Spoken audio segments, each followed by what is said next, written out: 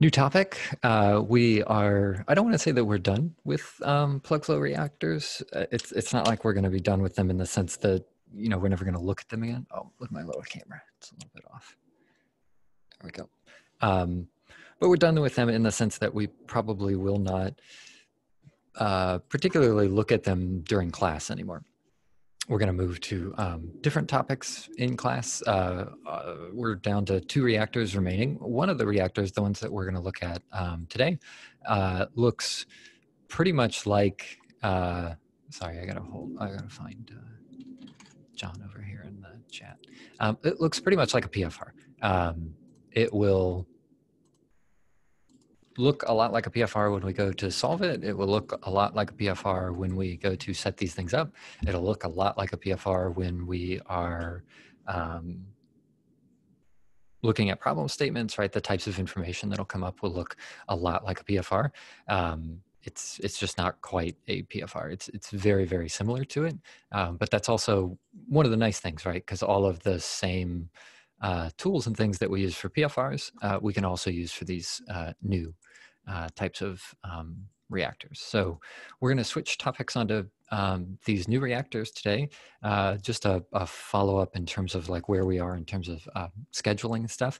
We've kind of bumped back a few homeworks, and we're going to make up that time here on the packed bed reactors. So normally we would have something like I think 10 days or more to work on the packed bed reactor homework. That's going to get cut down. It'll still be due at its regular time. It'll probably get posted like tomorrow or something like that. But there will just be far fewer questions in it. So I'm aiming for probably like 3 questions, 4, maybe something like that. And not like that classic, engineering type homework where it's like, oh yeah, question 1 is part A, B, C, D, E, stuff like that. 3 or 4 fairly straightforward packed bed reactor type problems, just so that you can get kind of the hang of it. And then we'll keep looking at it for some special cases, but there aren't that many special cases for these new reactors. And then with that, we're on to basically our last topic. After this particular reactor, we look at batch reactors. And we look at batch reactors because we use those as a way of determining all these rate laws that we've been using. So we're getting there. We're over the hump. We're on the easier side now. Also, just a note for today's lecture, we're still going to have fika around like 2:45, something like that. I don't have my little teapot for today, so I'm just going to have to microwave some water to make some tea. But that's how it goes. So our new topic for today, we are going to start looking at what's called a packed bed reactor. And I want to spend a little bit of time, probably the majority of this first lecture period, just looking at some of the terminology that's associated with a packed bed reactor, because I think part of the difficulty with new reactors is if you go look for information on them, they use different terminology, right? They have new variables that are all, I mean, at their core, they're fairly simple to define, but when you're just learning a new field, it can be kind of overwhelming to get all of this new information. Before we do an actual packed bed reactor, what I want to look at is the reason why we would use a packed bed reactor is because we need to use a catalyst. So let's take a look at some of the features of catalysts. So there are a few reactions that you can do which don't require a catalyst. So things like thermal cracking, where you just take a long chain hydrocarbon or something and you just really heat it up. You don't burn it, you just get it really hot. And if it gets really hot, eventually it'll fall apart. And so you can generate, hydrogen, you can break down waste and turn it into, we actually saw an example of that, of syngas, of something that we can then use to generate, a fuel or a plastic or something like that. But I would say that a large number of industrially relevant reactions, and more importantly, a large number of important bioreactions rely on catalysts. And virtually every reaction in a biosystem relies on a catalyst of some kind.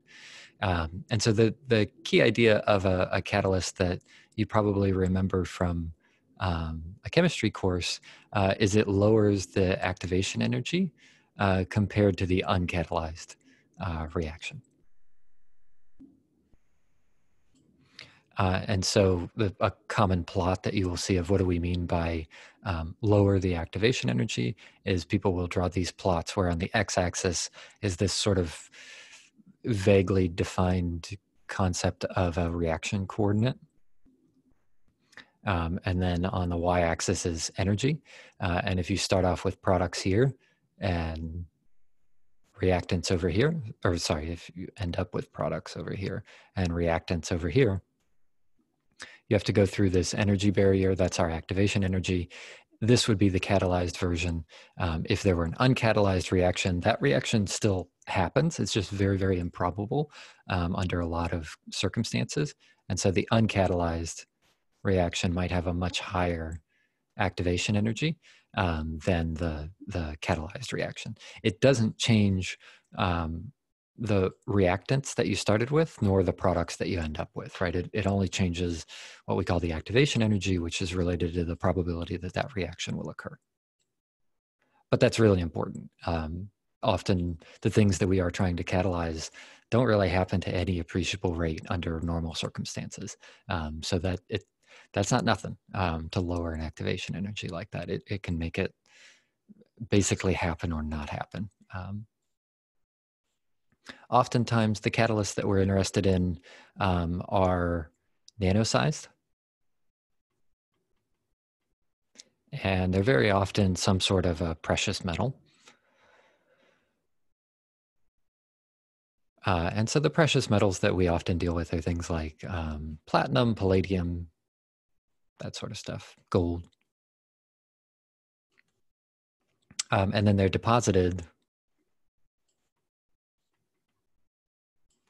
onto a porous structure, which I'm just going to assume is a porous ceramic.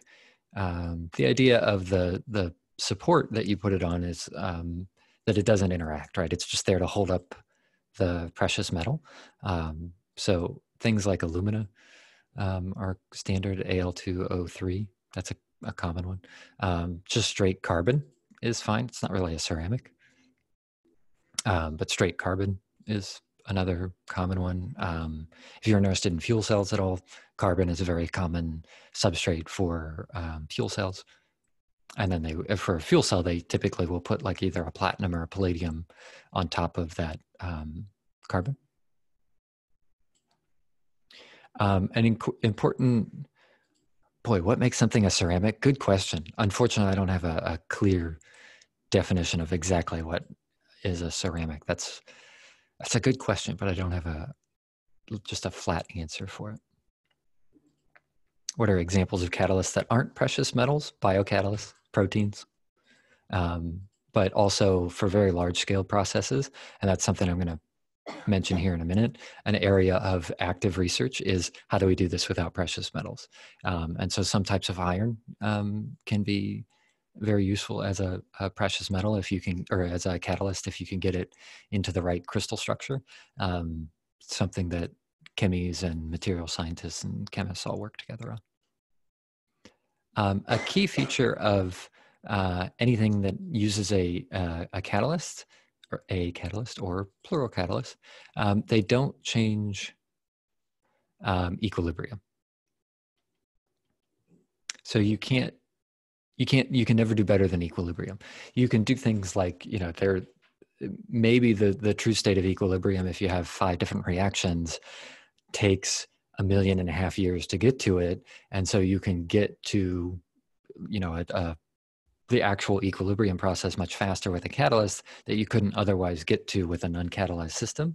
And so it can make it look as though it has gotten around equilibrium, but it cannot do any better than equilibrium. So if you have the case of just one reaction occurring, if you catalyze that reaction, you cannot do better than equilibrium just because you've used a catalyst. All you can do is change the rate at which you get there. So the only thing that it can change is the rate. So if you were to look at a plot,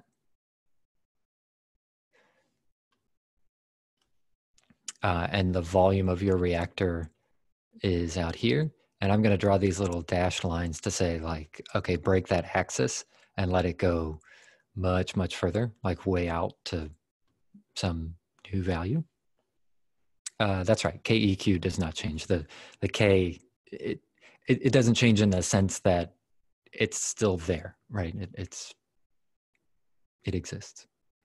If we look at the conversion of something and we calculate the equilibrium conversion of, I'm going to use the example of just a single reaction. Under normal circumstances with an uncatalyzed reaction, maybe that conversion goes very small up till here. But then if you make the reactor big enough, right? If you make this thing, I don't know, circle the Earth or something like that, right? Just an absolutely huge reactor, eventually you will come up here to equilibrium, right? If you make it big enough, if you give it enough time to react, you'll get there.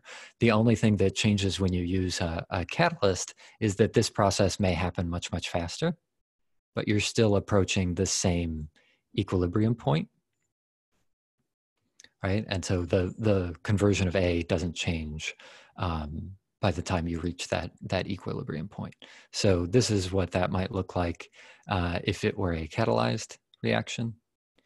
And then this one is uncatalyzed underneath it.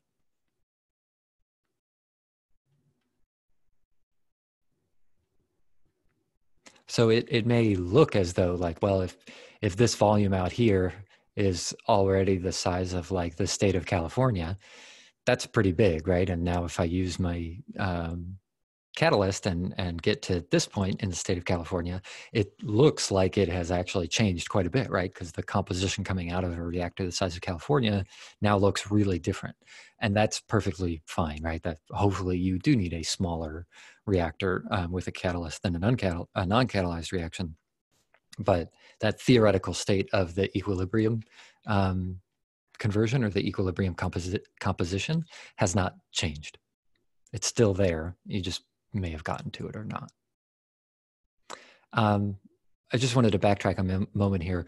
When we're talking about nano-sized particles being deposited onto a ceramic, often the picture that we use is something like a spherical particle, which a lot of times they are spherical, but they do not need to be spheres.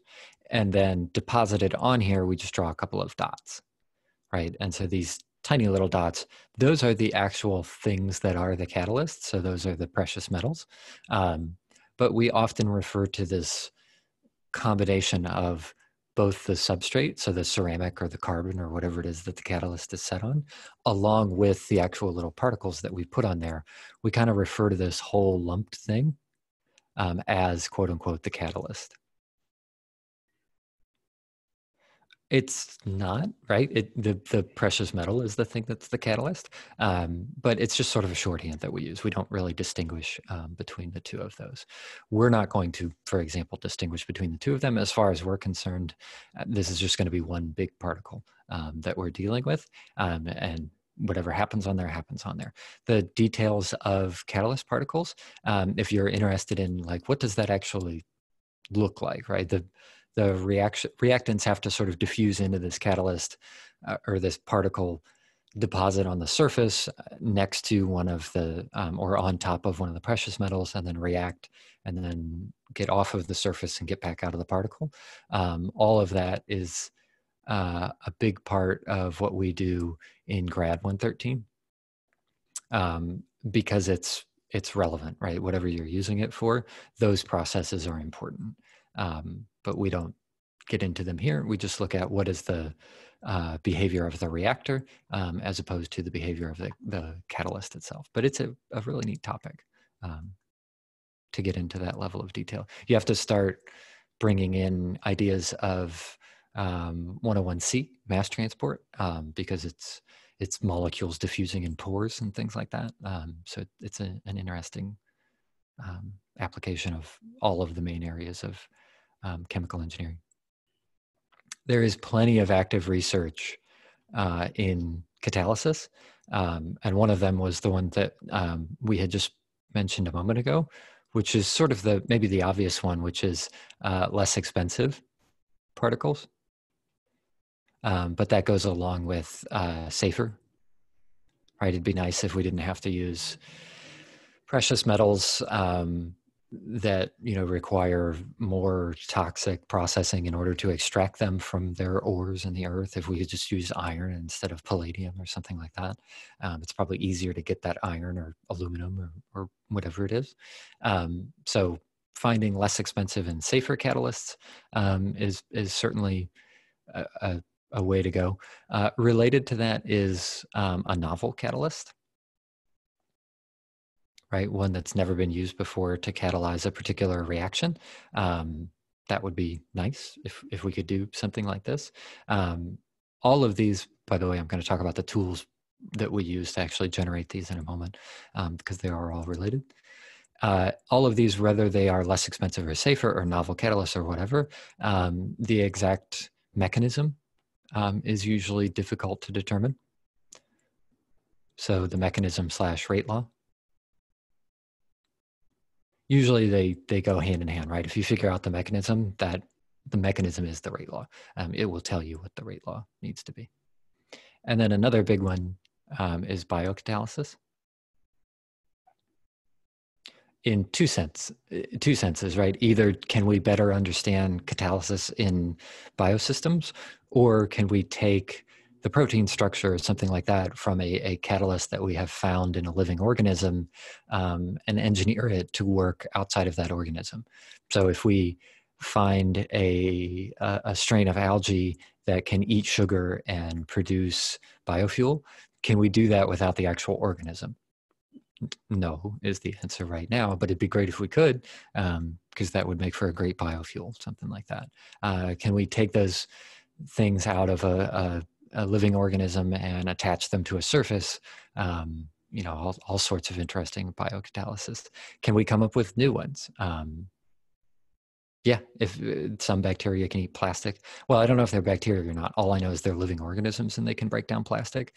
If we could get whatever the thing is that they're doing out of them so that we could do it more efficiently, that would be very nice as well. All of these go hand in hand in sort of a loop. There's not really ever a start or a stop. It requires 3 bits, right? It requires theory. It often, at this point, requires computation. So computation here is the area that we're at with catalysis. We're pretty much down to quantum at this point. There's not a lot of macro scale stuff left on designing new catalysts at sort of the kinetic theory anymore of just molecules bouncing around. We kind of require quantum mechanics, which it is itself a version of theory, but to actually do the computations, we often require a computer to do them. And then they're always checked by experiment, right? Experiment of either checking the rate laws, checking the computations, synthesizing the new particles, analyzing the output, whatever the products are of the catalyst. All of those go hand in hand, which is not unusual, right? It's virtually any research that we do is sort of in a loop that looks like this. So catalysis in general, still a very active area of research, both in industry and in academia. So you can go in either direction. And any one of those could be, you could spend a whole PhD just working on theory, or a whole PhD working on experiment, or a whole PhD working on computation, but you would never do it in isolation, right? Your thesis may be on one of those, but it's working in a multidisciplinary team with material scientists and physicists and chemists and chemical engineers and all sorts of different folks to work on it. So we're taking a pretty high level view of what do we do once we've got the catalyst. But the process of building up that catalyst and identifying catalysts is a pretty interesting regime to work in if you're interested in that kind of stuff. When we take these catalyst particles and fix them inside of a tube,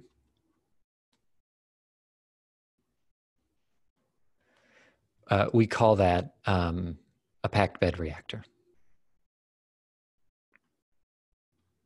So if you have these particles of alumina or carbon or whatever it is that you want, and deposited on them are catalyst particles, and then you put them inside of a tube and you lock them in place.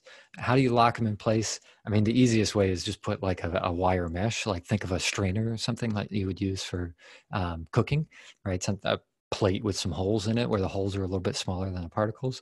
Dump stuff on top of there and then put another plate on top of it to keep it from flying out.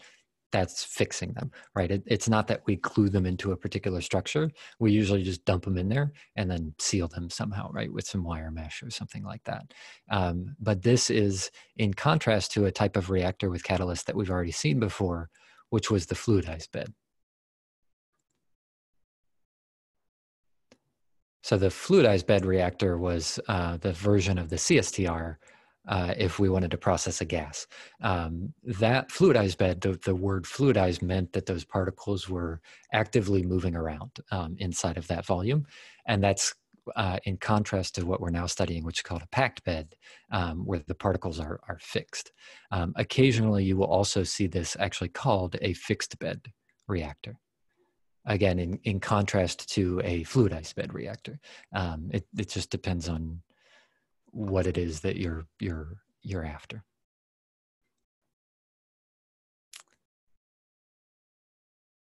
So if we look at, let's make that a little bit bigger here.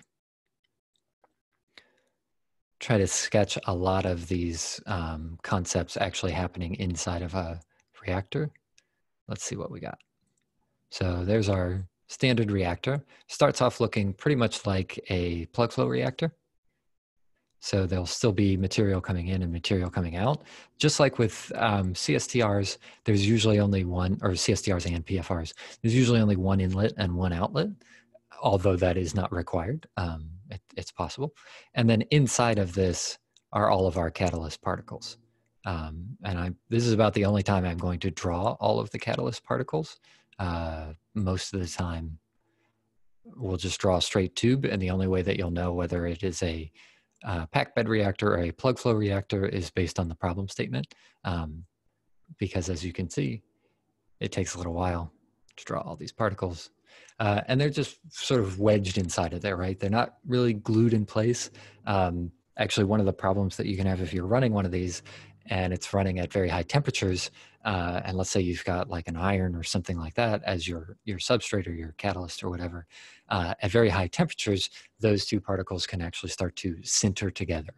If two particles are stuck next to each other and they're exposed to very high temperatures, they will glue themselves together, not because things are depositing, but the actual structure of the material will join to the adjacent particle.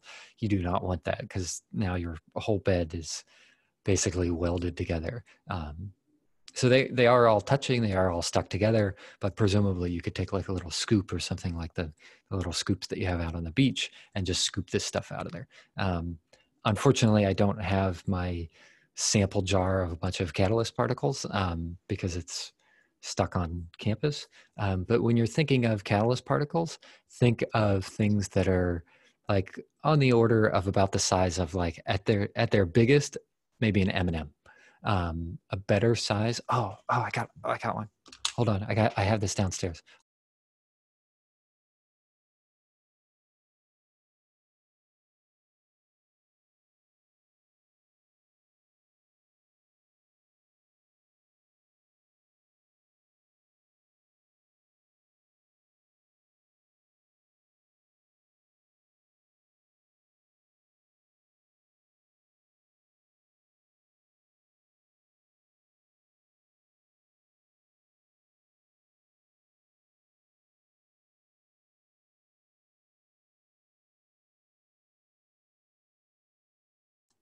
Oh, this is perfect.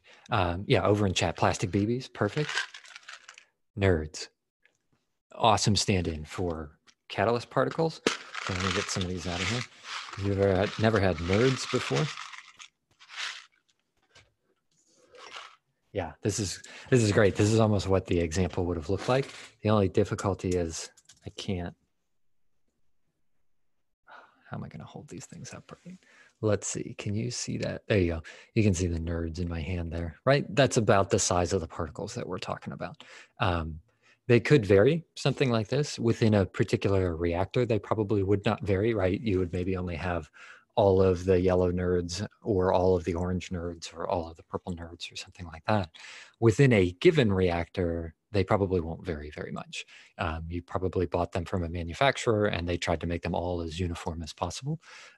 But from reactor to reactor, application to application, they're all, roughly about this big, of different shapes and different sizes. Sometimes they're cylinders, sometimes they're circles, or spheres, or tubes, or something like that. So if you want to keep a picture in your mind of roughly what these look like, think nerds, right? Roughly that size. And then on top of the nerds are the actual catalyst particles. Yeah, I bet those would be good for stocking up. I mean, they don't go bad. This one's been open for like probably 6 months. Tastes fine. It's like 6 months old. It's great. So if this thing were a PFR, the way that we would analyze something like this would be, okay, we enter over here at V is equal to 0. And then by the time we come out the other side, the process fluid has been exposed to a certain volume of the reactor that we just call V. Are regular catalysts durable? Yeah, they're usually pretty durable. But that's part of the cost of operating them, right? Is sometimes they break, and you got to buy more. So if it were a PFR, we'd be dealing with things like volume, right? The independent variable that we're used to with PFRs is volume. The independent variable that we deal with for packed bed reactors is similar. And in fact, you can use volume for a lot of different calculations in packed bed reactors. But the more common variable that we use is not volume, but weight. And what weight means really is mass. It's just an unfortunate convention in the field that we refer to the mass of catalyst inside of the bed as weight. But we don't mean weight in a force sense. We mean weight as in mass. And so in the same sense that in a plug flow reactor, when the process fluid enters at V is equal to 0 and exits at after some volume V, whatever the volume of the reactor is, in a packed bed reactor, you enter the reactor at W is equal to 0. So the process fluid has been exposed to no weight of catalyst, no mass of catalyst. And then by the time it leaves the reactor, it has been exposed to a W weight of catalyst, however much that is. There is a relationship between the two. It's a very straightforward relationship. It's usually provided, which is the weight, which again, we're going to call it weight, but what we're really referring to is mass, and the units will be of mass. So the weight of the bed divided by the volume of the bed.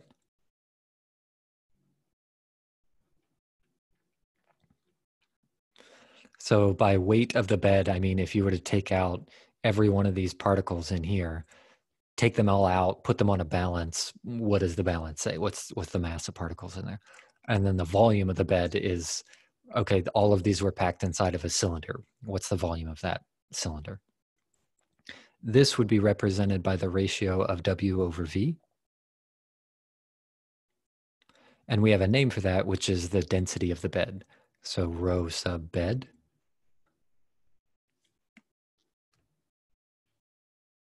That letter that's there is the Greek letter rho.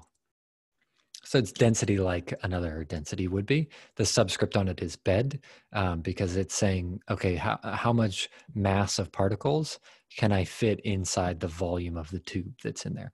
And the density of the bed, the rho bed, will therefore be a function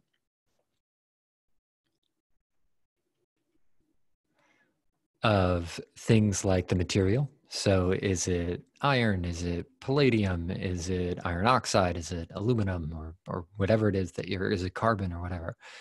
It's also a function of the shape of both the particle and the reactor. So if your reactor is cylindrical, you may be able to fit more particles than if the reactor is square, because the particles may not be able to go down into the corners. And so that's the last part, which is it's also a function of the packing itself. So there are some types of packing which are designed to be what are called dumped packings or random packings, where, just picture the nerds here, and if I dump them into a cylinder or something like that, they just kind of wind up in a random structure. There's no particular rhyme or reason to them, but there are some types of packing that come on preformed sheets, and then you stack the sheets in there like bricks, and so those can have a different packing. But all of those are related to what we call the bed density. For us, that's usually just going to be a number that's given to us. But that's what it means, right? It means how much mass of catalyst could you fit into the volume of the reactor. The space between the particles, wasn't that a song by Hootie and the Blowfish, Space Between? Yeah, I'm pretty sure it was. Probably came out around the same time Diablo 2 did. The space between the particles is called the void space. It's not empty, right? Void space is where the process fluid flows. And so in our little sketch that we've got up here, void space is sort of this red area that's on the outside of the particles.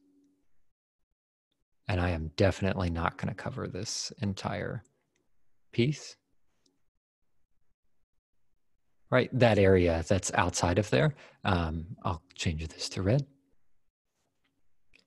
That's the void space. The void space is where the process fluid flows. It's not desirable, or I shouldn't say it's not desirable. There is a trade-off between how much catalyst you pack into a system and what conversion that you can get out of that system. And the trade-off usually comes from something that we're going to look at in a little bit, which is pressure drop. If you pack in a bunch of catalyst the size of, say, the green nerd that's right here. I don't know if you can see I just dropped it. Anyway, think really tiny, right? If you pack sand into a cylinder, you can pack a ton of sand into there. But the problem is you've taken up all the voids. The void space is very, very small. There's not a lot of room for the process fluid. And so it can require an absolutely enormous amount of pressure to push these things through a bed of sand. On the other hand, if you put in something, I think you'll be able to see this one, something like the orange nerd that's a little bit bigger like this, there is less catalyst in there, but there's more void space, right? And so there's an optimization between how much process fluid do you let in there through the void space and how much catalyst do you put in there through your catalyst particle, excuse me. And so that ratio of the void space to the volume of the reactor itself, right? So if these are our particles and they're solid, we are referring to the void space as that area through which gas can flow around the particles like this. That is our void space in there. The fraction of the volume inside of the bed that is void, or the volume that is the actual process fluid, is called the void fraction.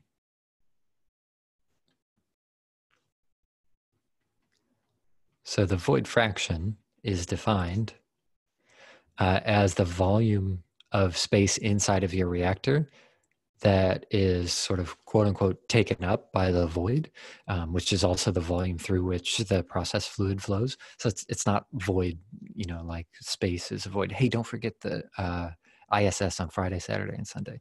Go look at the previous lecture if you don't know what I'm talking about. The International Space Station will be available for viewing on Friday, Saturday, and Sunday. The volume of the void divided by the total volume of the bed. So how much free space is inside of there? Question in chat, can PBRs only be used for gas phase fluids?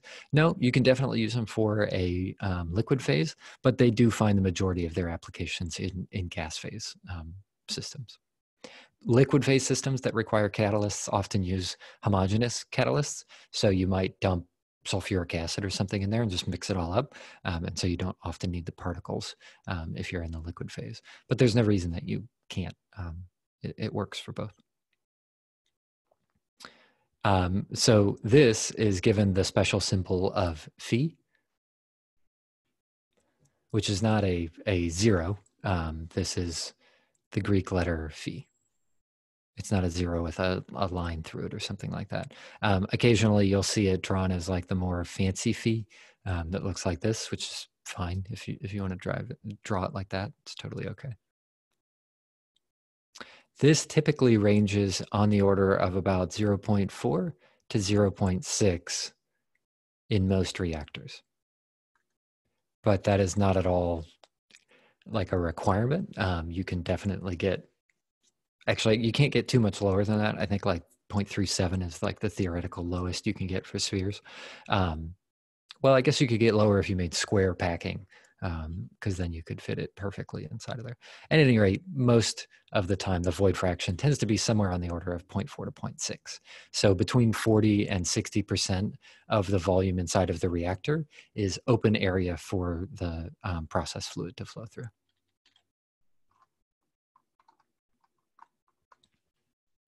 The material balance on a packed bed reactor, and a packed bed reactor, by the way, we're gonna, packed bed reactor. We're gonna abbreviate that as PBR as opposed to PFR. Fortunately, the packed bed reactor looks very similar, or the material balance on a packed bed reactor looks very similar to the material balance on a plug flow reactor. And in fact, you can go from one to the other just by multiplying by a constant.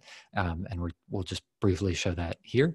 If you imagine a control volume inside of our reactor that looks like that, that's a big control volume, but whatever. The way that we set up this control volume previously, if we were doing a plug flow reactor, was we started off at the inlet defining this as some volume V, and the outlet was some volume V plus delta V. Right, so we took this little infinitesimal slice of size V plus, or of size delta V, and we said, well, when you go in, you've seen volume V. By the time you come out, you've now been exposed to volume V plus delta V. We do the same thing with packed bed reactors.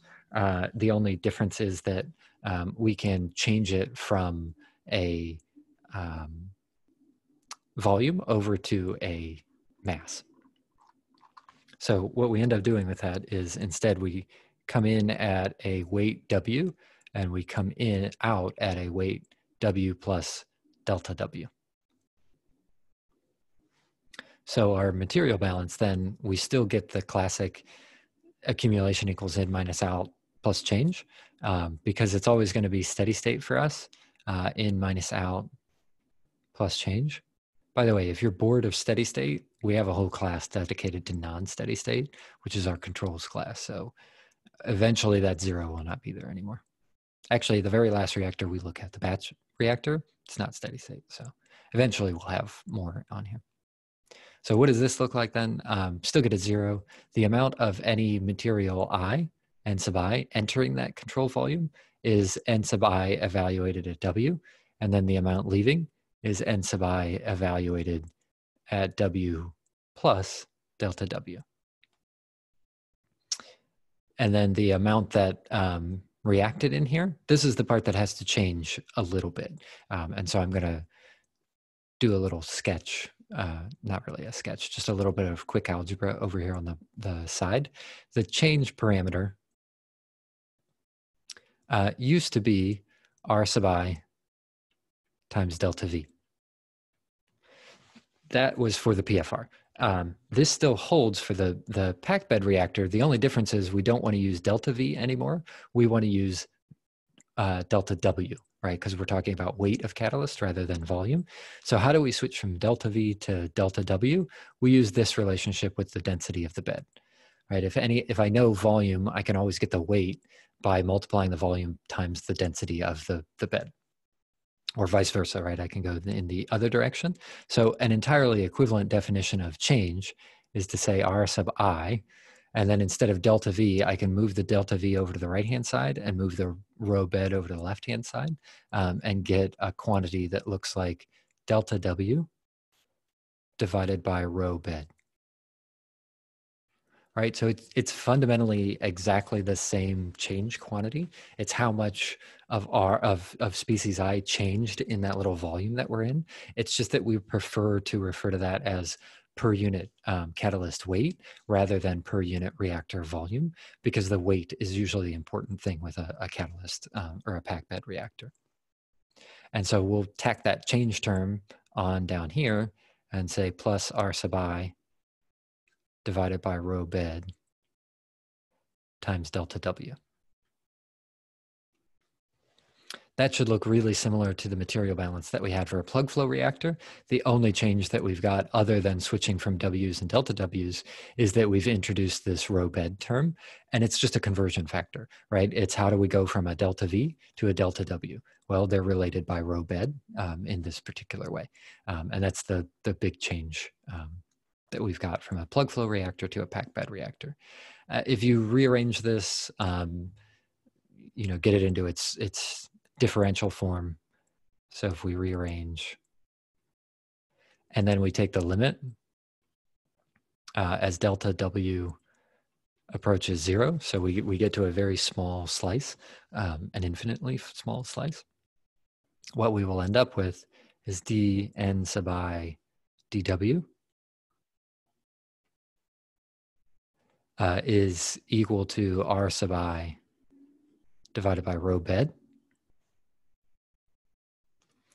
And this comes up often enough, this ratio of something divided by rho bed, that comes up so often in packed bed reactors that we introduce a special notation for it, which is that this is also equal to R sub I, and then we put a prime marker on it.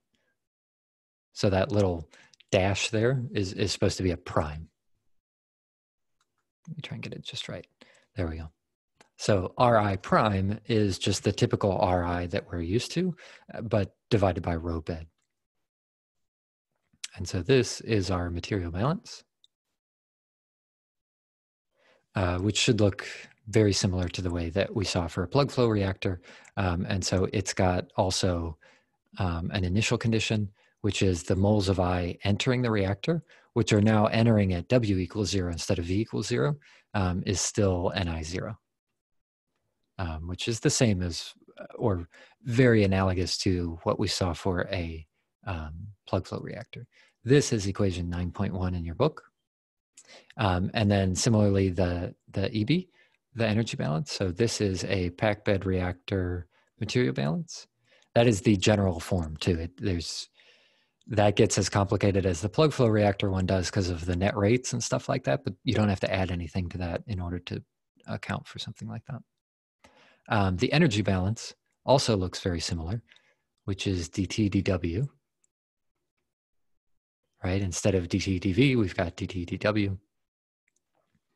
Let's give ourselves a little fraction here. A delta Q minus the sum of all of the reactions, Rj delta Hj. So every reaction rate times the enthalpy of reaction for that reaction, divided by the sum of N sub I Cpi, right? All of that looks the same. The difference is there's these primed quantities. And so Rj here is a primed quantity. And we're going to get more into that. We're coming up on FICA, but I'm going to talk more about that primed quantity and its units here in a moment. But that will be a primed quantity. And also this delta Q will have a prime on it. And so this mark is our prime mark. And what it just means is per unit catalyst mass. And that's as opposed to the unprimed variables, which are per unit volume. And so we have these prime marks on both of those. And we'll get to those. It's 2:45 right now, so I want to make sure we have at least our 10 minutes for FICA. But the first thing we're going to do when we come back is look a little bit more into those units of the prime marks, and then we'll look at an example problem. The initial condition here is that the temperature at the inlet, which is when W is equal to 0, is T0, right? Whatever the inlet temperature happens to be, that hasn't changed too much. This equation is 9.2, and this is our packed bed reactor energy balance. Those should look really, really similar to what you would have seen for the plug flow reactor, which is great because almost all of the tools that we have for a plug flow reactor, we just translate them almost directly over to a packed bed reactor. We just got to watch those primes, and that's what we're going to work on after FICA. It looks like we got a couple of questions over in chat. I'm actually going to hold off on those questions until I get back here in a couple of minutes, but I'll answer both of those questions over there. Let's get some quick, we got to do, whatchamacallit, Kevin, because I'm not really interested in continuing to go through and mark all of my YouTube videos as demonetized. Let's see. What do we want to listen to? Ooh, he's got new stuff. Yeah, let's go classic. Let's do monkeys. Yeah, I like monkeys. Ah, that's too much. Scheming Weasel it is.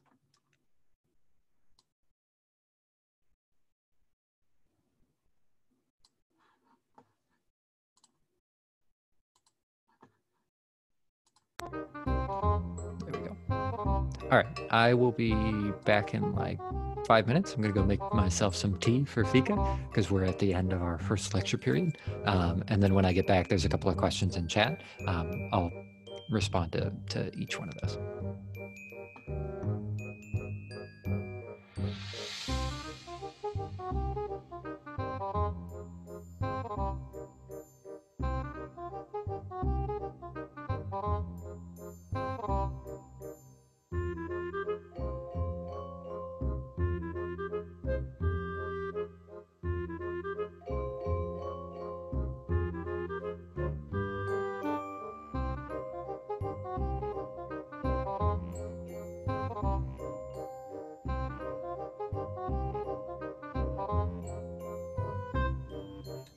Just a quick note for those who are still sitting here too.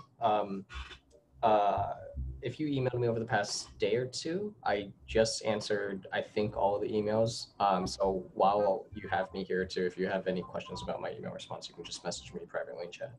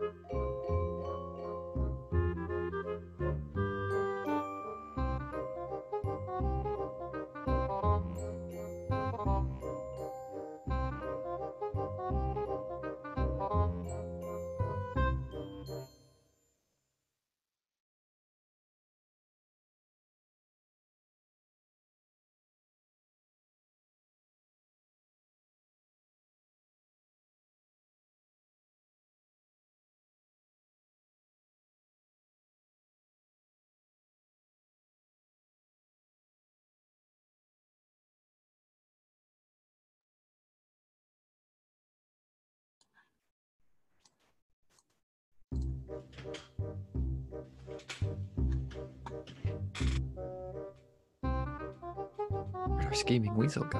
There it is. Okay, let's hit those questions. We still got like 9 minutes for Fika, so I'm just going to answer some of the questions over in chat. Oh yeah, I'll open up chat too. Let's see.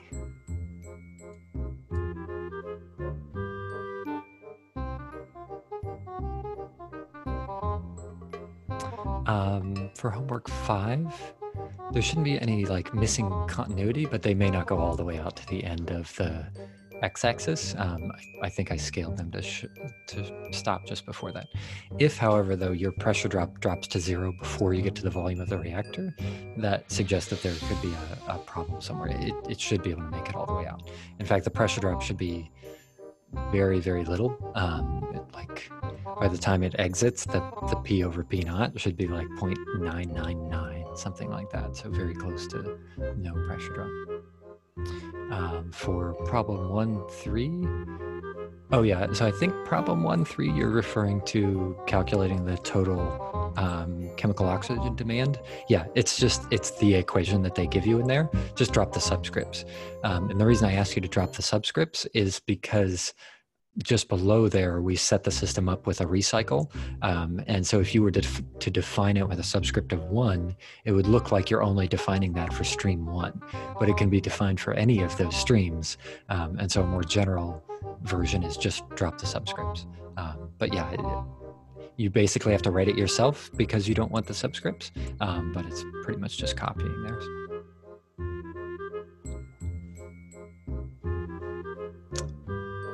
Yeah, 201.09 is probably pretty darn close. The bigger difference will be after you run it in its loop. See how close you get after that. If you're within, I don't know, 10, 20%, something like that, I wouldn't worry too much about it.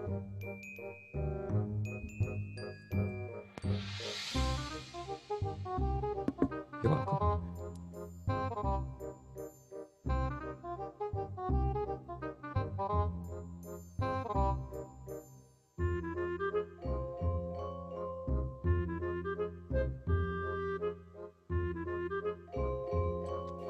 No, that sudden drop is normal.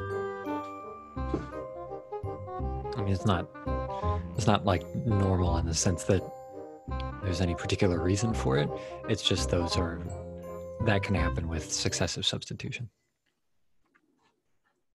But it should reverse itself. Yeah, as you said in your chat message, it should correct itself in the next iteration or so. But yeah, it's just how it goes.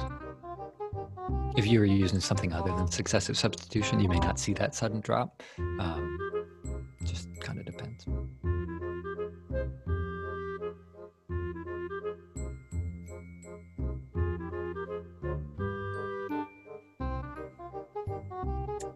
So for any more information on the homework plots, I'm not going any more than what the graphs already show.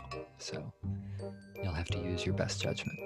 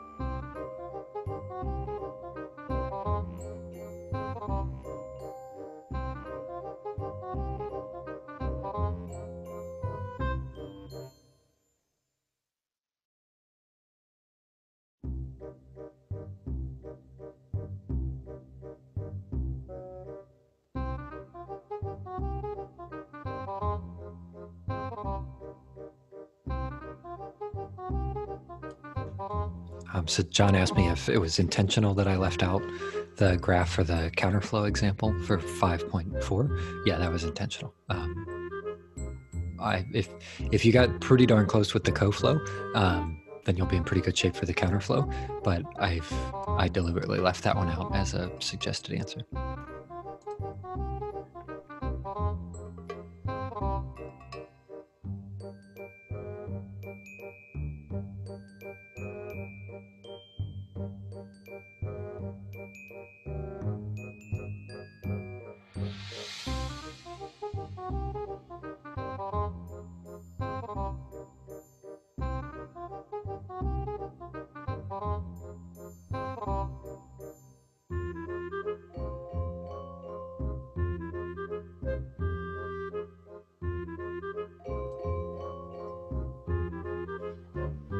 Um, that's a good question about the liquid catalyst. I haven't really thought of that. We would probably, so the separation that we have is between what's called a heterogeneous catalysis system, where the reacting fluid is in one phase and the catalyst is in another phase. And then that's contrasted with what we call a homogeneous catalysis system, or homogeneous catalyst. And so that's a case where both the catalyst and the process fluid are in the same phase. So like liquid, something like that. And normally if they're in the same phase like that, then we treat it as though the homogeneous catalyst, like an acid or something like that, is evenly distributed throughout the entire volume. And so we would treat that more like a plug flow reactor as opposed to a packed bed reactor. And we would just count, yeah, the catalyst would be, in terms of like the material balance, it would be treated like an inert as it runs down through the plug flow reactor, if you had a homogeneous system.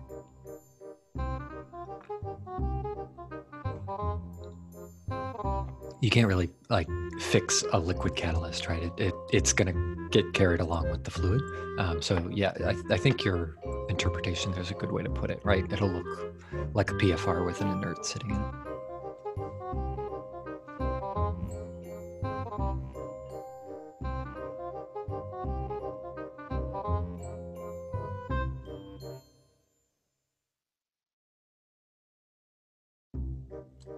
You're welcome.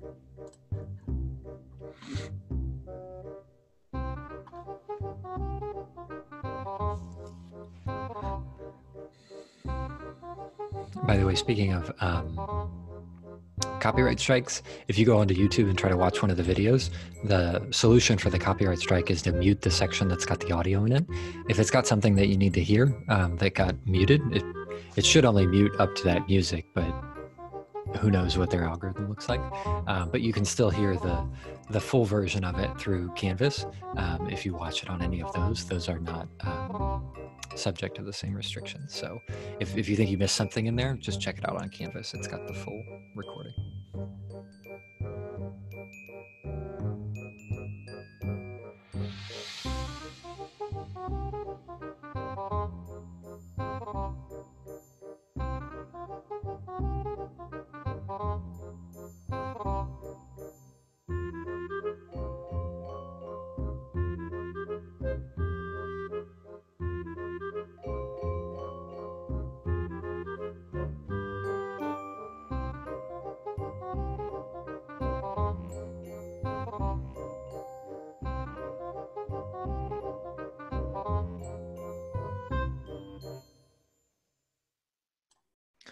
I think the classical was okay, John.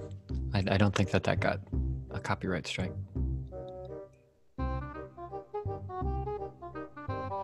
It was the Studio Ghibli definitely got one. That one got several. I can't remember the other ones that got it. So it's about, what is it, 3 and what time? Oh, right there, 3:01. Let's take about another minute for anybody out walking around. We'll just get started here again at 3:02.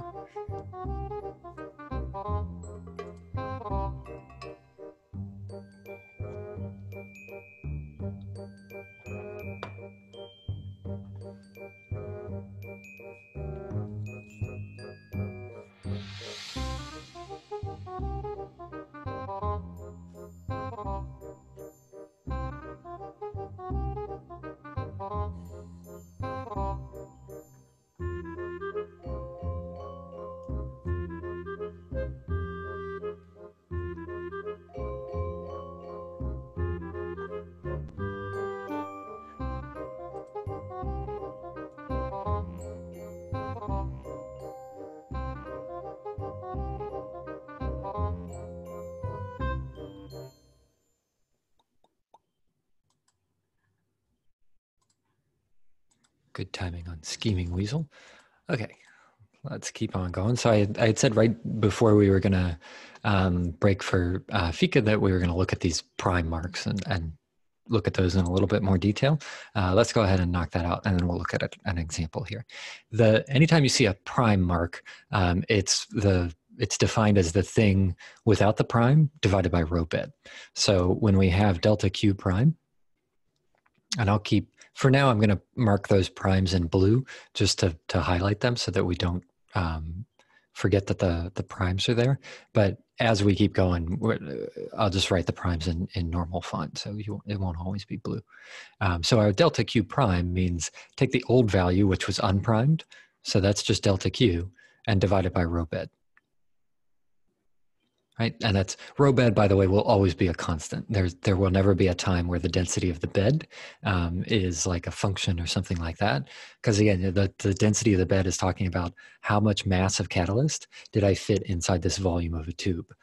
Tell you what, you've got really big problems if the mass of catalyst in your system is changing or if the volume of the bed itself is changing, because that means you're taking stuff out. It probably means something burst open, which is not good. So the density of the bed is constant. It's not going to change.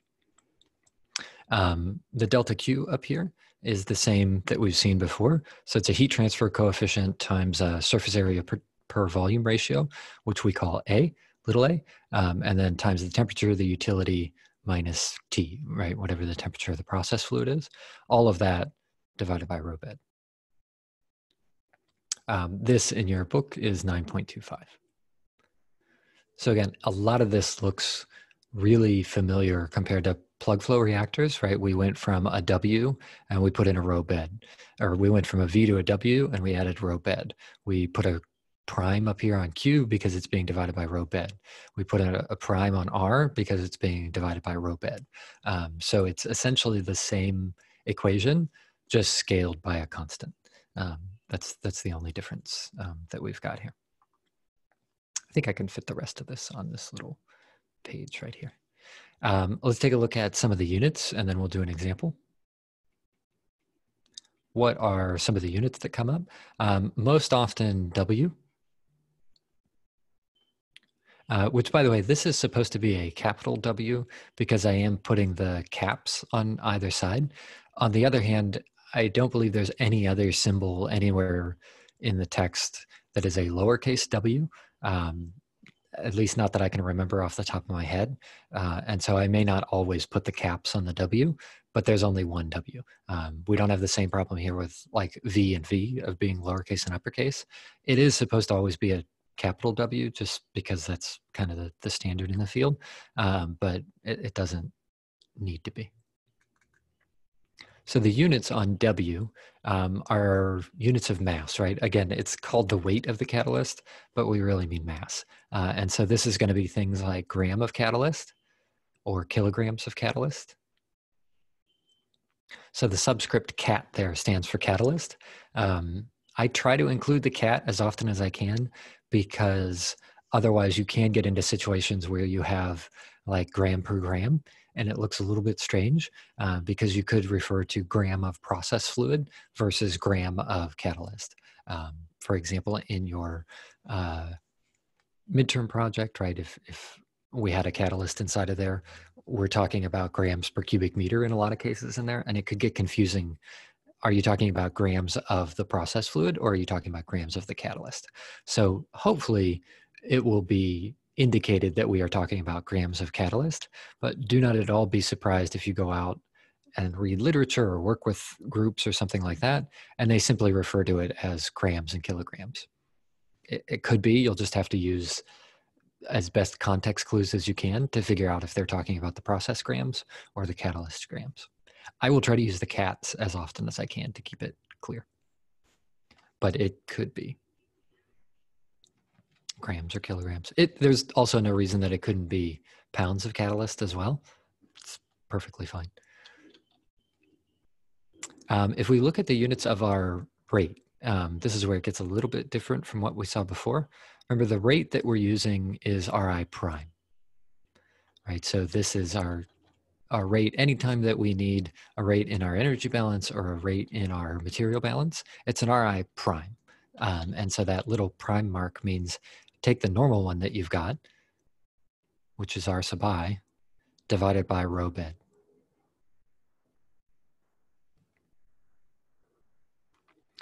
And if we take a look at the units on here,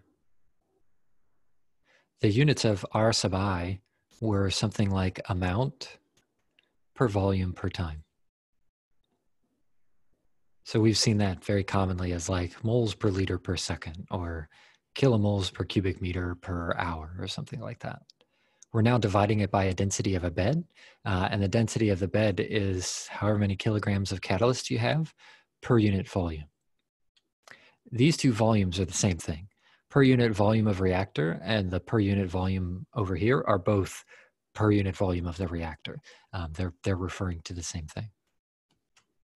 And so often the Ri prime that we get has units of amount per mass per time. So rather than actually kg cat here, it's more like mass of catalyst, which has common units of things like kg cat. You know, maybe it's moles per gram of catalyst per second. Maybe it's kilomoles per kilogram catalyst per hour, right? So some combination of those, depending on what the problem statement is. The problem statement may give you one or the other. It could give you the Ri, or it could be giving you the Ri prime. How do you know the difference? How do you know which one you've been given? Look for whether or not it's per unit volume or if it's per unit mass.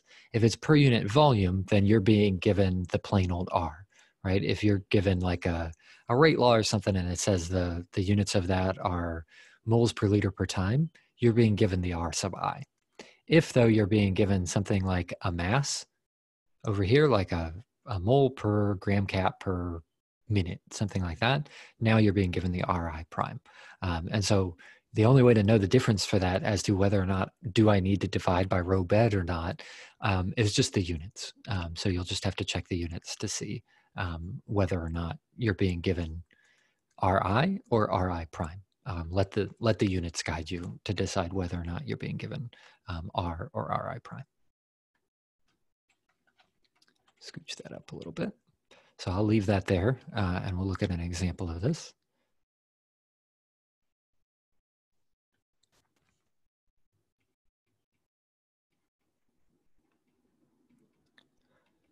So in our example reaction, let's say that we've got our packed bed reactor.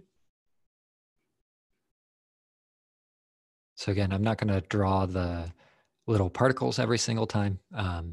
If I really need to make it clear what we've got, I'll just label it as a packed bed reactor. But you'll also know because it'll ask for things like weight of catalyst or something like that. Coming in over here, so the whole thing is going to be gas phase, which is common for PBRs, but you know, we can do like homework problems and stuff for liquid phase. They just don't happen to occur, you know, in a real instance all that often. So coming in over here are 4 moles per hour of A. Sorry, not 4 moles, 4 kilomoles. 4 kilomoles of A per hour. We've got 10 kilomoles of inert, so kilomoles of I per hour. And these are coming in at 500 degrees C and 2 bar.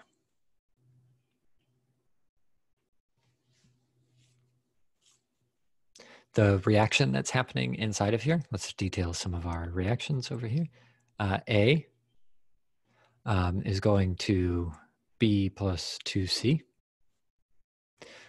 which is not an uncommon kind of reaction. Often if we have like a hydrocarbon or something that we're trying to, you know, form a double bond somewhere or, excuse me, close a loop or something like that, often the C that's here will be some kind of hydrogen, right? And we'll typically pop off a couple of hydrogens from something.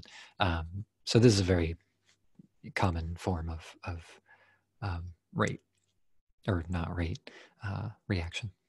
The rate will be elementary. So we'll just say that the rate is equal to kCa.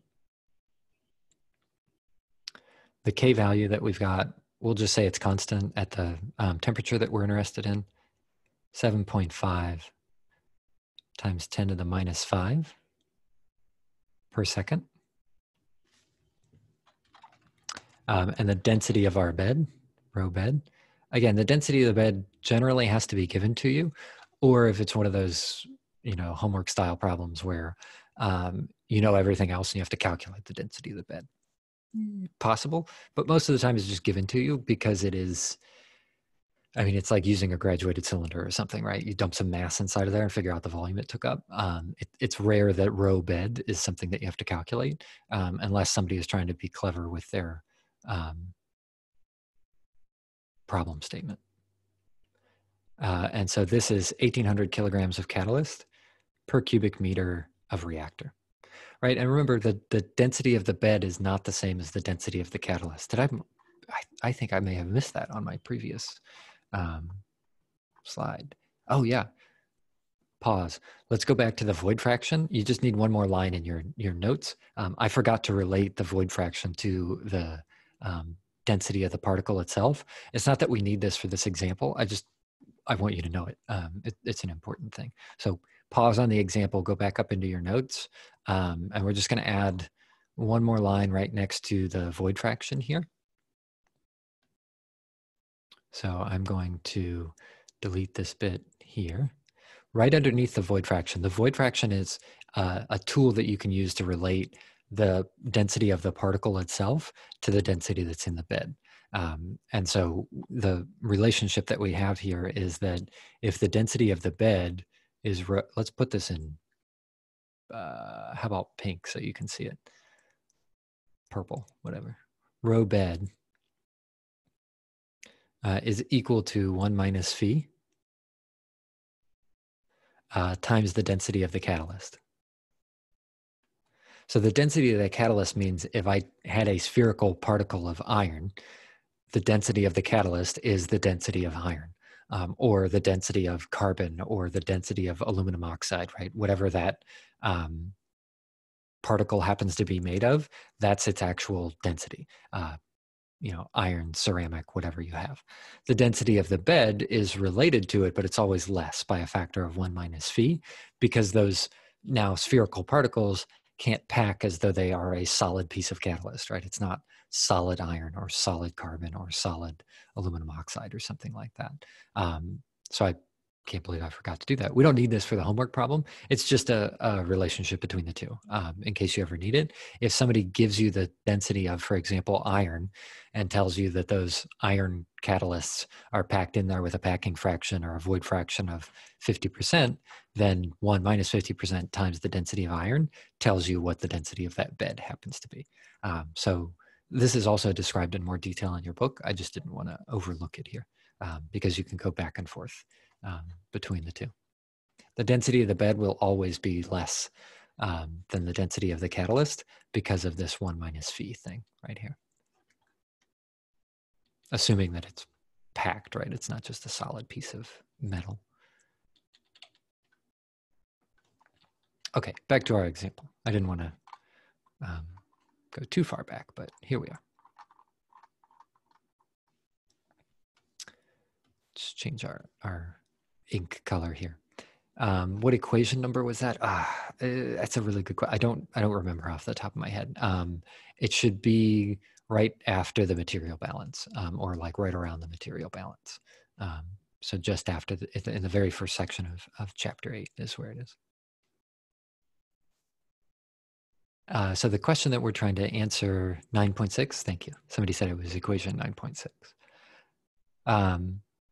The question that we're trying to answer is find out how much catalyst W to produce 3 kilomoles of B per hour. Right, so how big, it's a question that's very similar to the types of questions we would ask for plug flow reactors. For PFRs, we would say, what's the size of the volume that we need, right? If it's a cylinder, how long does it need to be and what's its diameter? Here we're asking a different question, which is how much catalyst do I need? What's W in order to solve something like this? Our approach for that looks very similar to the way that it did for a plug flow reactor. So we start with our, oh, I forgot to mention, this is isothermal and isobaric, because I want to be able to solve this by hand. So we're going to make some assumptions there. And so everything that's given to us, it's just at the conditions that we need, 500C and 2 bar. So we start off with our material balance, DNA, DW. It's going to be equal to RA prime. And then we have to look at what are we actually being given. So we have been given R is equal to KCA. This will have units of an inverse second because of the K. So we'll have a seconds down here. And then the C sub A has not changed, right? It's the same old C sub A we've always seen before. And so this will have units of something like amount per volume. And so what's being given to us up here is just the plain old R, right? There was no prime on this R, but what we need is the actual primed value. So we have to take the R that was given to us and divide it by the density in order to get RA prime. So instead of RA prime here, we've also got R sub A divided by rho bed. And R sub A is the same one that we've seen before, which is minus KCA, and now divided by rho bed. Typically, that sort of distinction is most often made just by looking at the units. Not everybody in all publications follows that notation of the prime. Some of them just use it as, or some of them leave it out and use the units as a stand-in for that. So sometimes you just have to dig through units in order to figure that out. This is also equal to minus K. The concentration of A is N sub A divided by V. So we've got a V and a rho bed. Remember that V is our volumetric flow rate, V. And our volumetric flow rate, because it's a gas, is not going to be constant. And we're going to be left with minus K times NT0 divided by V0 times rho bed times Na divided by Nt. All right, so from going from one of these to the next, I took the V here and I said that V is equal to V0 times Nt over Nt0, T over T0, P0 over P. But two of those cancel. The T over T0 and the P0 over P0 both went to 1. But because my stoichiometry is not 1-to-1, right, I start off with one molecule. If I destroy that one molecule, I end up with 3. And so the stoichiometry there implies that the total number of moles is not going to be constant. Every time that reaction happens, we get another 2 molecules of stuff. And then the step to actually get to where we are was just a little bit of algebra to rearrange it to get it a little bit nicer. The reason that I think it's a little bit nicer here is because these are all constant. Right, the K, the NT0, the V0, and the rho bed, we know those from the problem statement. So I lumped all those together as a constant. And then I put the other 2 next to it. Right, so these will be constant, and these will be functions of Na. They're constant for this problem, right? If the system were not isothermal, then K would probably not be constant. You'd have to adjust it with an activation energy. They just happen to be constant for this problem. So we end up with a separable differential equation. And so we can move this stuff around and write N sub T over Na times DNA has to be equal to minus K times NT0 divided by V0 times rho bed. And that'll be dW. And then we have to integrate these from Na0, which occurs when W is equal to 0, up to whatever the value of Na is when we have some catalyst weight, W. But we have to work a little bit because we have this NT sitting here. So we have to expand that a little bit in order to get it to work out. In this expression, our NT is the sum Na plus Nb plus Nc plus, don't forget the inert, right? There's always inert floating around. And now we have to do whatever stoichiometric tricks we want to express all of the terms here as functions of Na. Why functions of Na? Just because that's the one that I chose to use my integral here for. So if we had written it in terms of conversion, then all these would have to be written in terms of conversion, or NB if you wanted to use NB, that would be totally fine. Based on the stoichiometry of the problem, the extent of reaction squiggle, just to remind you that this is still a totally valid thing to do. Squiggle is fine. We've actually used it several times in our examples up until now. We just usually overlooked it, and here I'm trying to explicitly show you the use of squiggle. So this tells us three things. It tells us that n sub b is going to be equal to squiggle, and will therefore be equal to Na0 minus Na, right? And that's just based on the stoichiometry of our problem. Similarly, n sub c is equal to 2 squiggle, which is equal to 2 times Na0 minus Na. And then our inerts are equal to 0 times squiggle, which is, or no, I'm sorry, not 0 times squiggle. It is the amount of inerts coming in plus 0 times squiggle, which is just the amount of inerts coming in. There was no B or C coming in, and so we didn't have to do anything to those. We can now combine all of those in order to figure out that, go back to black, n sub t is equal to 3 times Na0 plus Ni minus 2 times Na, which is fine, right? Because the Na0 is constant, the Ni is constant, there's only one, and the only thing that's varying here is Na. And so we have written now our n sub t as a function of Na, and so we can substitute that into our integral. So our integral now looks like 3 Na0 plus Ni divided by Na minus 2 times dNA. And that has to be equal to minus the integral of k nt0 divided by v0, rho bed. The 2 that came up right there, I just canceled some stuff out. Right, if I took this nt here and plugged it in up here, this term now gets divided by an Na, as you see here, and then the 2 Na over here also got divided by Na, and so therefore we have a 2 floating around as well. And we go ahead and integrate these, right? We're going from Na0 up to Na and 0 to W.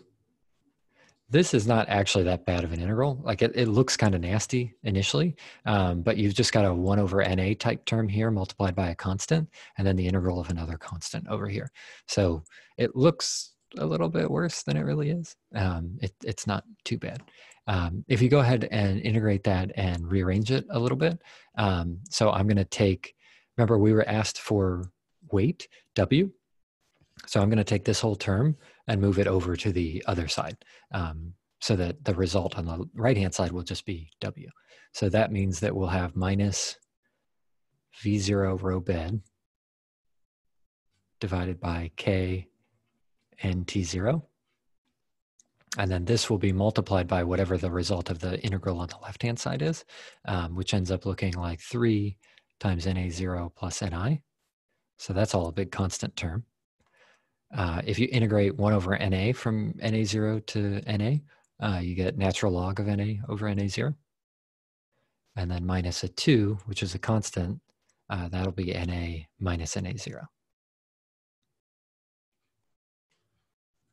All of this then will be equal to W. And we should just check that that is going to be the case, right? We should end up with the units of W as being something like a mass. And so we should check each one of these. The V0 here will be something like a cubic meter per hour multiplied by a bed, which will be a kilogram of catalyst per cubic meter. The K is a 1/2 and the NT0 is going to end up being, wait a minute, something looks, oh, sorry, I put the seconds on the wrong side. The K is in the denominator, but it's 1/2, so it's actually in the numerator for a unit.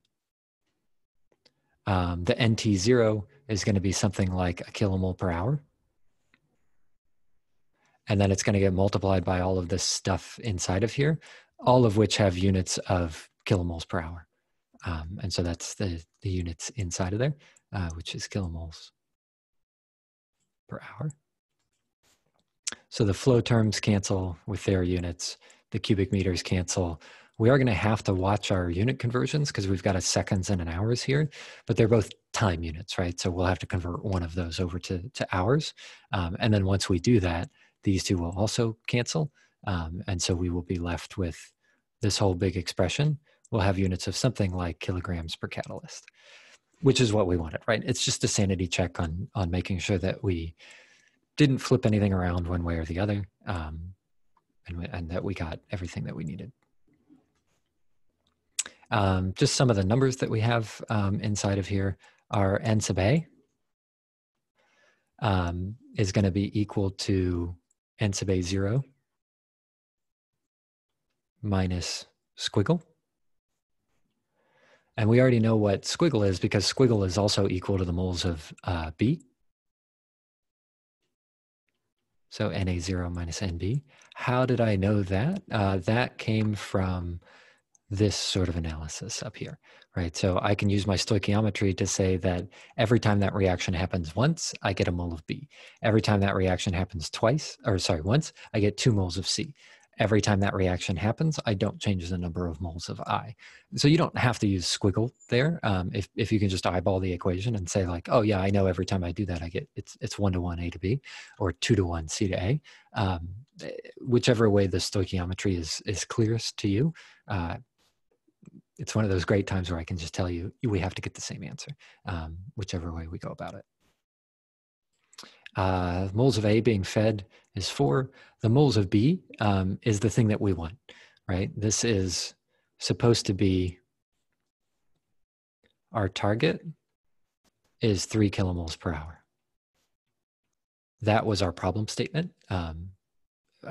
What is the size of W? What is the magnitude of W we need in order to make N sub B equal 3 kilomoles per hour? And so our N sub A that's exiting our reactor is going to be 1 kilomole per hour. NT0, we already know because that's everything that was given to us. There was 4 moles of A coming in and 10 moles of an inert. So this was 14 kilomoles per hour. Our rate constant K was given to us as 7.5 times 10 to the minus 5 per second. But as we mentioned a moment ago, we got to do a unit conversion on that because everything else is in hours. We could take everything else and turn it into seconds. That would be fine. But there seem to be more hours floating around than seconds. So I just decided to make everything in terms of hours. So this ends up being 0.2736 per hour. And then our volumetric flow rate, V0, comes from our ideal gas law, which is NT0 R T0 divided by P0, which is 4.5 times 10 to the minus 4 cubic meters per hour. Not very much. That is not a lot of flow.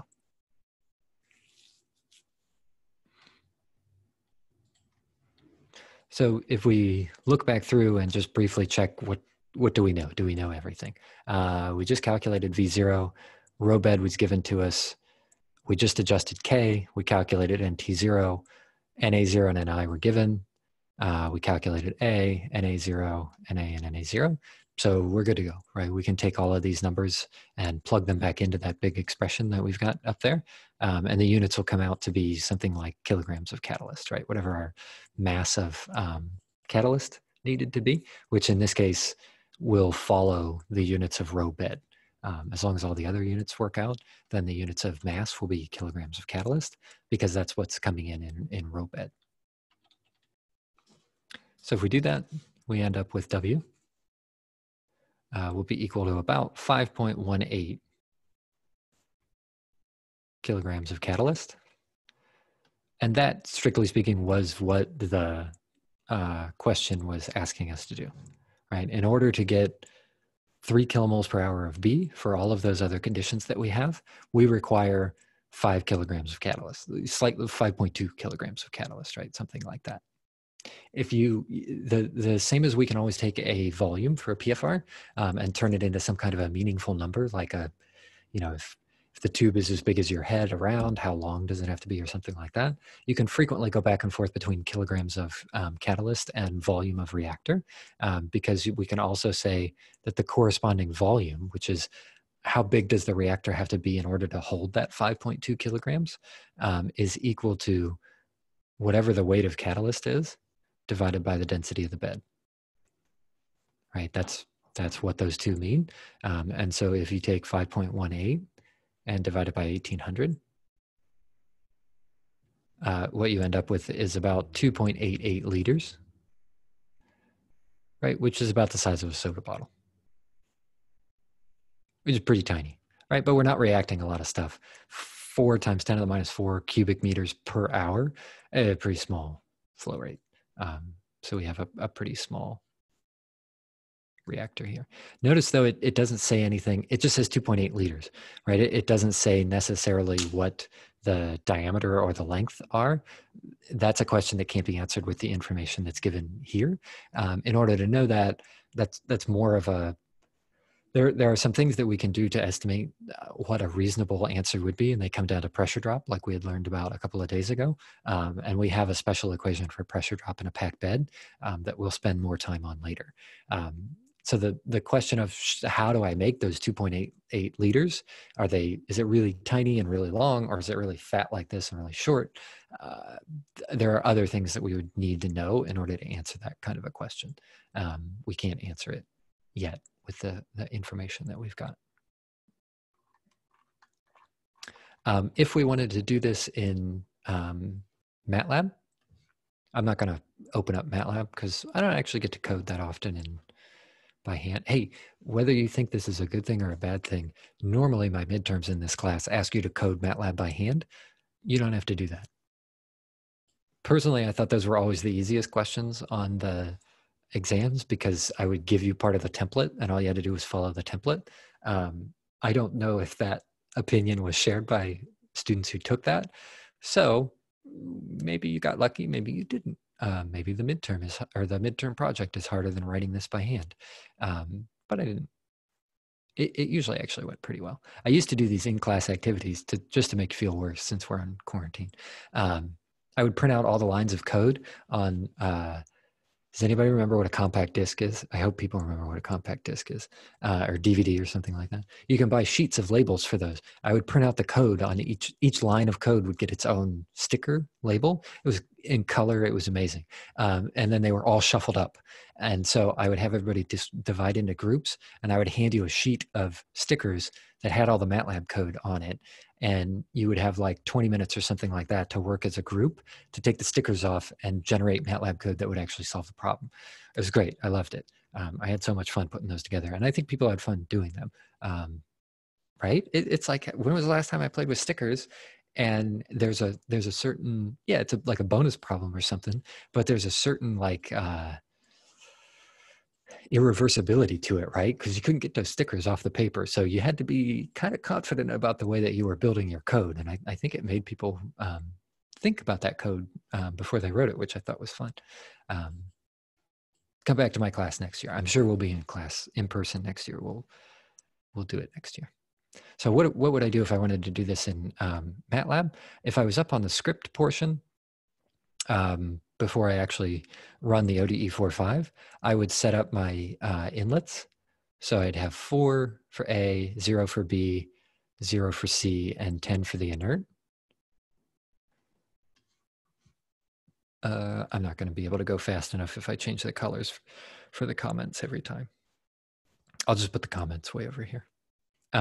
So this was for NA0, NB0, NC0, and NI0. And that's the pattern that we're going to follow. It'll always be ABCI wherever we have to go. In MATLAB, we don't know, we can't ask MATLAB to solve for an arbitrary value of the weight, at least not all by itself. And so we would just have to define some maximum weight that we think is big enough that we would achieve an output of 3 kilomoles per hour of B. So we would just end up having to pick a number like 10, right? And so this would be our kilograms of catalyst. We would then run the code, find out whether or not we generated 3 moles per hour of B. If we did, great. If we didn't, up the value of W max. We'd have W and N instead of V and N. These are going to come from ODE45, which is still going to our function. It's still going over a span from 0. Now, instead of 0 to V, it's 0 to W max, whatever our weight needed to be. And then our initial conditions are N0. And then in order to plot everything, we'd have a line like plot W and N. Right, and here, when we do this plot, we would look at N sub B, which is N of all rows, comma 2. And we would want to know where is that equal to 3 kilomoles per hour. Right, wherever in that plot it looks like NB is 3 kilomoles per hour, that's how much weight we need. If we didn't get 3 kilomoles per hour in the plot that we see, then we go back to W max and just make it a little bit bigger. Maybe double it, whatever we need. The local function that we would then have will also look pretty similar. dn dw. It's going to be a function of our independent and dependent variables, which are now W and N. We'd have to define all of our constants, so I'm not going to define every single one of these. I'll just put that we would need to define them. So we would have to have a K, we'd have to have our T, our pressure, our rho sub bed. Right, all of these would have to be defined. Those are just constants from the problem. We would need to know our stoichiometry. So our nu would be -1, 1 for B, 3, 2, 2 for C, and 0 for inert. So again, this is following that pattern of nu sub A, nu sub B, C, and I. Right, everything is following that value or that pattern of A, B, C, I. Oh, there's a question in chat. How come NB equals 3 kilomoles per hour? Only because that's what the problem was asking for. There's nothing deeper than that. It's just the problem asked us, what do we need in order to get 3 kilomoles per hour of B? We would need our gas constant, which the one that I chose to use was 8.314 divided by 1,000. And this ended up with units of, did I write the units? Well, let's see, 8.314 has to be cubic meters pascals per mole Kelvin. And then I would have divided by 1,000 to get to kilomoles per Kelvin. We're actually doing okay on time. We might as well just throw in the rest of these values. The K was 7 times 10 to the minus 5. And then we'd have to multiply it by 3,600 so that we could get it to have units of per hour. That's I often screw that one up because it's an inverse seconds, right? So the seconds is in the bottom, and normally when I'm accustomed to going from seconds to hours, I almost by default just divide by 3600, but because it's 1/seconds, the 3600 is actually in the top. In order to get it to be 1/hours, I point that out because anytime I can tell you where I usually make my mistakes, I will try to do that. Because we all have our places where we make mistakes. Temperature's got to be in Kelvin. Our pressure has to be in pascals. It's not that it has to be in pascals. Don't read into it like, oh, the only pressure we ever use is pascals. It's just useful because everything else here is already defined in those units, right? I've already got a pascal down here in my R, so I might as well make all of my other ones pascals as well. But if I wanted to use a different R and use like ATM or bar or something, totally fine. And then our row bed was 1800. And that'll be kilograms of catalyst per cubic meter. Yeah, we're doing fine on time, so we might as well just fill these in. So those are all of our basically constants. If we then wanted to calculate some stuff, the volumetric flow rate comes from our ideal gas law. So we need the total number of moles and then times R times T divided by P. Right, this is from V is equal to NT RT over P. And this will have units of cubic meters per hour. And then we need our rate, right? The rate in general will be K times moles of A. And here the moles of A is whatever's in the first entry of N divided by RV.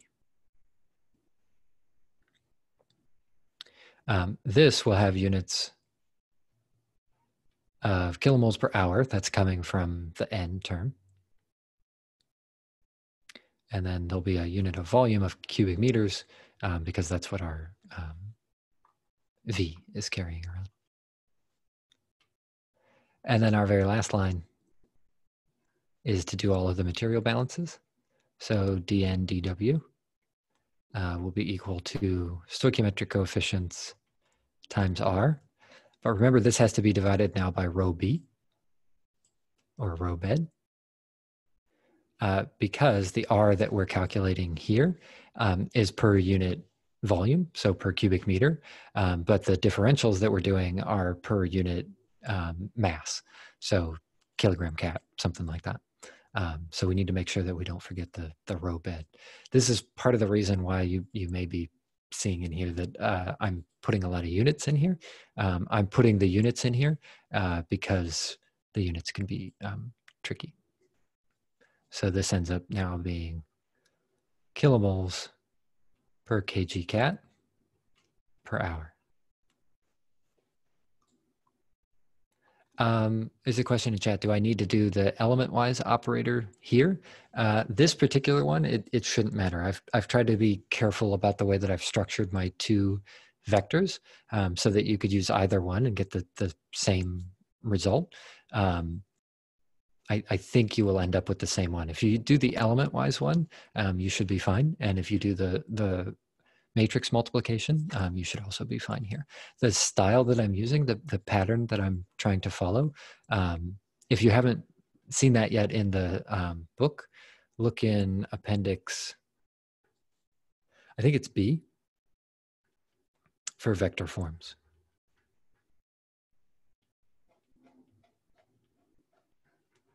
You don't have to use vector forms. If you're comfortable writing each one of them out, it'll totally work. But that's the style that I'm using here. So I think if I've got those shapes correct, if I didn't get any of my shapes wrong, you can use matrix multiplication here. And then that's our end over here. Right, oop, a little bit too far over here. Let's push that right there. And so that'll complete our local function. Our local function up here will get called by ODE45, and then we'll get a plot that comes out. So I'll try to leave that local function on the screen here. If you run something like this in MATLAB, which again, I'm not going to open up MATLAB right now because it takes a little bit too much time, the W that we'll get will be plotted from 0 to 10, and then all of our species will be over here. And so the moles of I should end up being constant. Right, so we'll have moles of I here will be equal to 0. And then we should see 3 different curves, right? We should see 3 more curves. B and C will be over here, and A, this is not related to scale. I guess A would have to be here. B and C are here. A will curve down like this. B will grow up, and C will grow twice as fast as B. And in order to figure out what our answer needs to be, we would look for, if this was a 3 right here, look for the place where B, wow, that is supposed to be a straight line, and that is not at all a straight line. Let's try that again. There we go, that's not bad. Whatever this W is where B is equal to 3.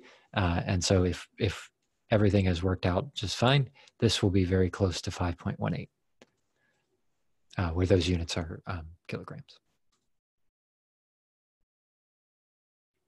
And the units over here would be kilomoles per hour.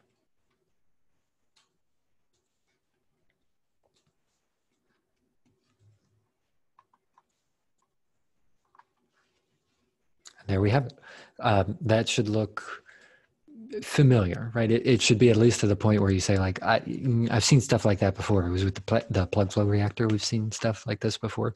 But there are some subtle differences. And those subtle differences are we're now doing W as our independent variable. And this row bed often comes up here at some point. Oh yeah, I'm sorry. Ni0 is 10, not 0.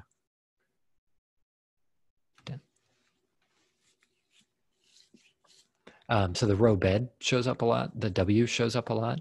But then everything else has this certain familiarity to it that we've seen with CSTRs, that we've seen with PFRs, and that we are now seeing again with packed bed reactors. It's things like, I still got to get, volumetric flow rates, right? I have to adjust those for temperature and pressure.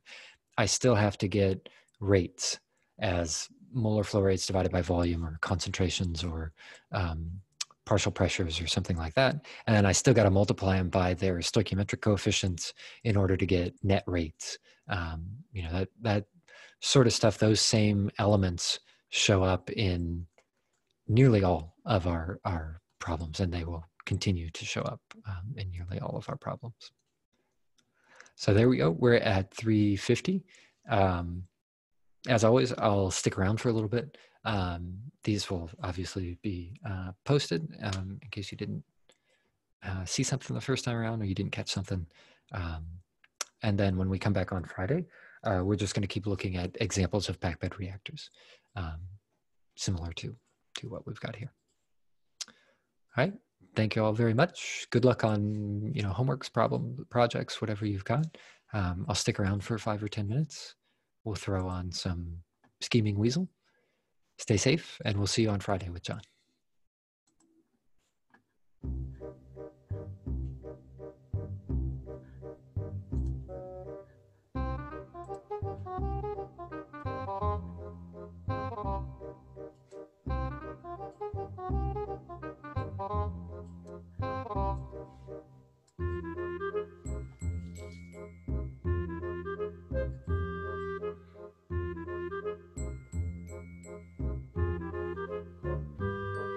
Yeah, that's right. So the temperatures, yeah, if you're doing everything in Kelvin, then it would need to be 298.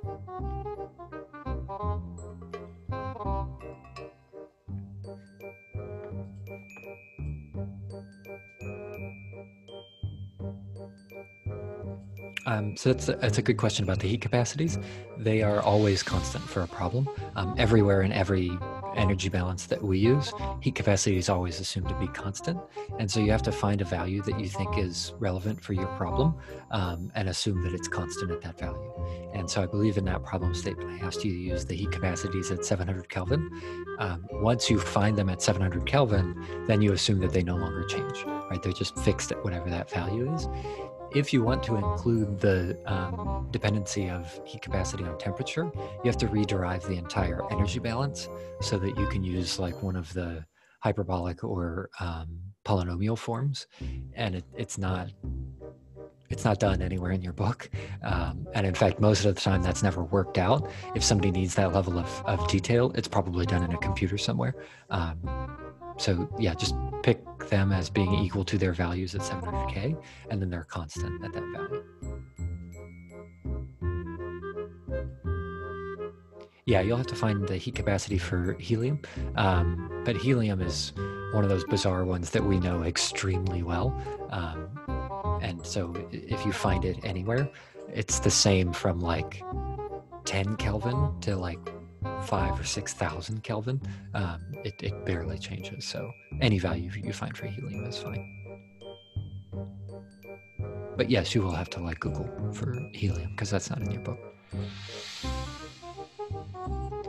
No, John, just chapter 9. We're going to stick with chapter 9 for a bit. We're going to try and keep things slow here towards the end of the quarter. I strongly suggest, and if anybody is still here and listening, give me a yes or a no in chat if you think things are going to get really busy in your other courses at the end of the quarter. Like, I just have a feeling that most courses are going to try to get really, really busy at the end of the quarter. And I am trying to actively work against that in our class. So we're just going to look at PBR examples for a while and then try and keep it, not dump a bunch of new stuff all at once. The graphs, there can be some variation in the graphs. That's perfectly fine. Sometimes it can come down to if your graph used, or if your calculations used 273 as a conversion factor between C and K, and somebody else used 273.15, that can introduce some variations. But like the general scales that you see on there, your plot should basically fit in the scales that I've got within reason. So if your pressure drop is 0.9999, that's probably fine. If your pressure drop is 0.6 at the end, and that's completely off of the scale that I've provided, that's something that you might want to look at a little bit more closely. But yeah, some variations are fine.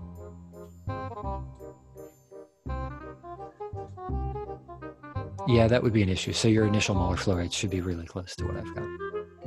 But it could come down to, how many digits of your molar mass did you keep around?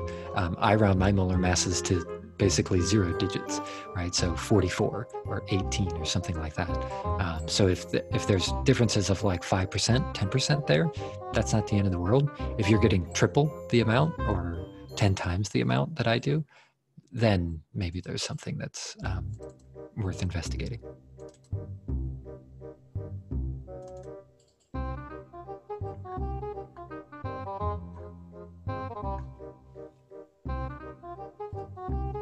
Yeah, for the heat capacities, your inlet temperature is 500 degrees C, which in Kelvin is like 770. And so the closest corresponding value in the data tables in the book is about 700K. So just look up the heat capacities at 700K and assume that they're constant at those values.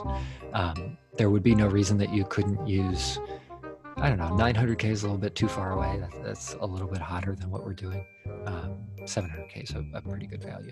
If you really wanted to, you could go find polynomial expressions and actually evaluate the heat capacities at exactly 500 C and assume that they're constant. And it probably wouldn't change too much. But for this one, 700K is a good temperature to use.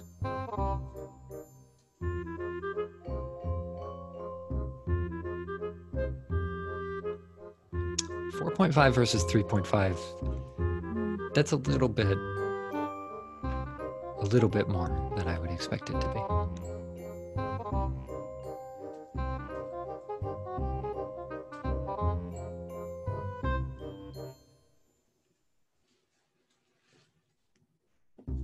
You're welcome.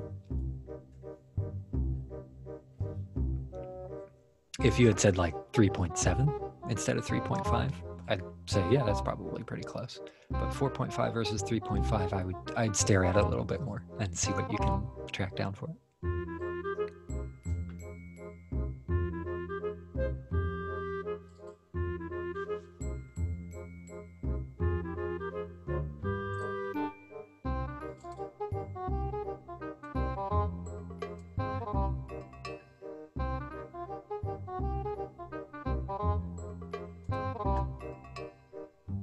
So I'm going to go ahead and stop recording for any of you watching on the video.